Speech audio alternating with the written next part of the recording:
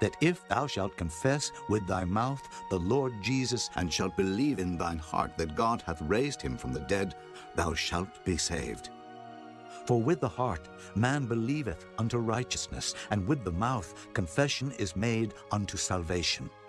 For the Scripture saith, Whosoever believeth on him shall not be ashamed.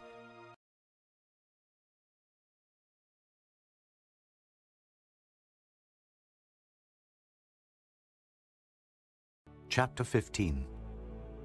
Moreover, brethren, I declare unto you the gospel which I preached unto you, which also ye have received, and wherein ye stand, by which also ye are saved, if ye keep in memory what I preached unto you, unless ye have believed in vain.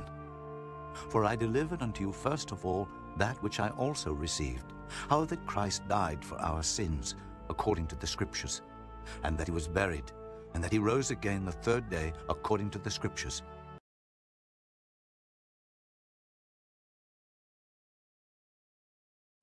in whom ye also trusted.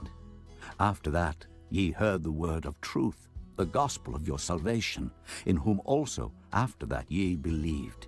Ye were sealed with that Holy Spirit of promise, which is the earnest of our inheritance, until the redemption of the purchased possession, unto the praise of his glory.